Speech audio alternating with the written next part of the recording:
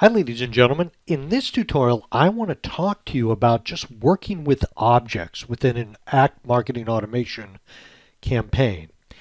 When I look at the screen right now, the green circles and the blue box, those are objects. If you'll notice down below, there's some writing just below these objects. If you want to change any one of these objects, you simply click on it once and a box will pop up with options within it. Sometimes there are no options. I'm going to close that. If you decide for whatever reason just to make it different on the screen, you want to move objects around, hold the control key down and now just drag on your screen. You don't even have to click on the object, just drag someplace on the screen while holding the control key down. So again, that says that right there. Now on my mouse, I have a scroll wheel.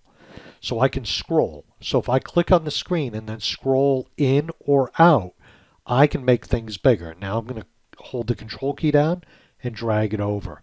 So I can make things bigger or smaller with the scroll key. So those are three quick and easy things you can do with these objects just to make it a little easier on the screen. Ladies and gentlemen, my name is Tony Holowitz. Thank you very much. Have a great day.